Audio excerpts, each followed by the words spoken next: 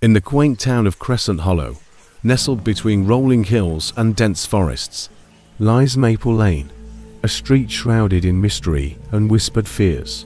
It was here, in the dilapidated manor at the end of the lane, that the story of Emily and the whispering shadows unfolded. Emily, a young and curious journalist, was drawn to Maple Lane by tales of its unexplained phenomena. Shadows that moved against the logic of light, cold spots in the warmth of summer, and an eerie whisper that seemed to call out to the living. Skeptical yet intrigued, Emily decided to spend a night in the manor, aiming to uncover the truth behind the rumors. As dusk turned to darkness, the atmosphere inside the manor shifted. The air grew colder, and a palpable sense of unease settled over Emily.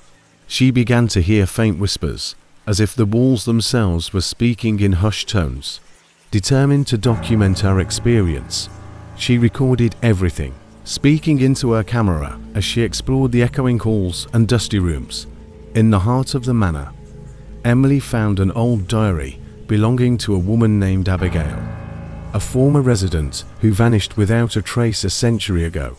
The diary revealed a tale of love, betrayal, and a curse that bound the spirits of the departed to the house.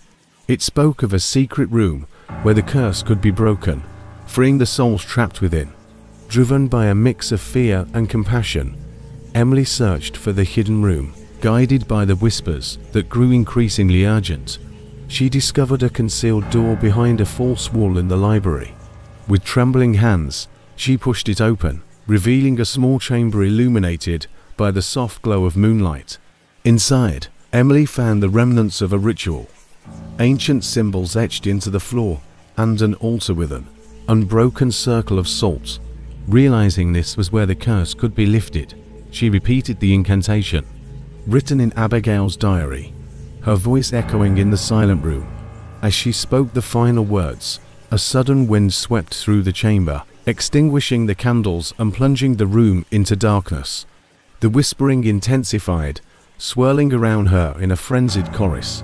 Then, as suddenly as it had begun, the chaos ceased. A profound silence filled the manor, followed by a warmth that seemed to heal the very air.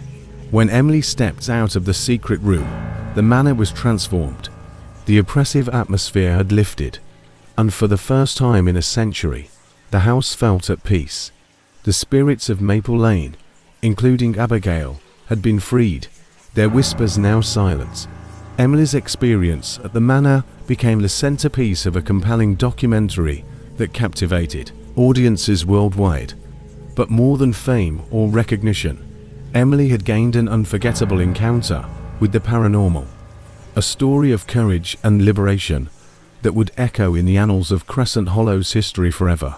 And so, the legend of Maple Lane grew, a testament to the unseen forces that dwell in the shadows and the light that can emerge from the darkest of places.